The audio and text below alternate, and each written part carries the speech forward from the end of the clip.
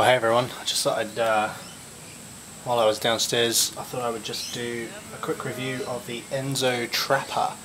I've been using it for a little while now, so excuse the beaten upness of it, but just thought I'd do a quick lowdown. There's probably millions of these reviews on YouTube, but I just thought I'd show you anyway. Because I'm in Australia, everyone else is from everywhere else, so I just thought I'd prove to you that they do exist in Australia, and they can handle other things other than birch that you always hear everyone talking about. So anyway, here it is, the EnZo Trapper. This is basically the stock standard 01 steel Scandi grind with curly birch scales, red liners and brass rivets, I suppose.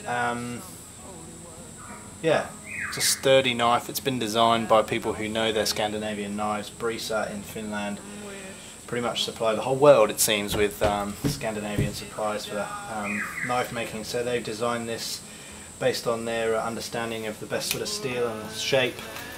I think it's got a really nice sort of elegant line to it.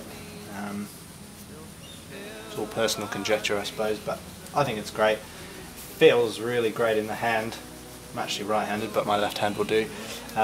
Feels great in the hand. It's not too long, and unlike a lot of knives, it doesn't seem to matter that there's a bit of a curve at the end here, or even up the front. It means you can choke on it for different grips, and basically it's very dexterous in the hand. You sort of feel like it can do anything. It's not too heavy.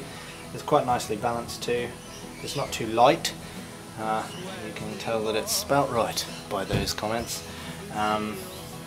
Yeah, it's a 4-inch blade with roughly the same handle size again, and yeah, just feels great in the hand. It's good for carving, but also you can batten with it. And I know that's a standing joke in Australia, it seems, with the bushcraft guys, but it really does batten, and it really does carve just fine. So if you are stuck and you want to prove that it can batten, it does quite handsomely. I don't suppose it's ever a question of whether it does batten or not, it's whether or not you want to batten. I might just prove that in a minute. But yeah, so it carves really well. I'll just find something to carve.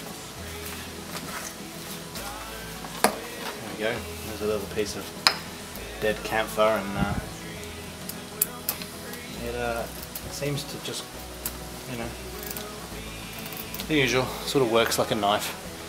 But the nice thing is that you can choke on it. It doesn't have a protruding guard or anything there. They seem to have designed it with that in mind. And now you can sort of get right up and use the tip of the blade. And I mean, all Scandinavian knives are designed to carve, so it does that job wonderfully well. Sharpens up very well. Very robust sheath, very thick in comparison with the blade, and comes with the dangler attachment as well as the normal belt loop. And yeah, sturdy as, typical sort of pouch style, doesn't come out, no need for silly little clips or anything. I hope that helps you out, guys, and yeah, no worries. EnZo Trapper. There it is.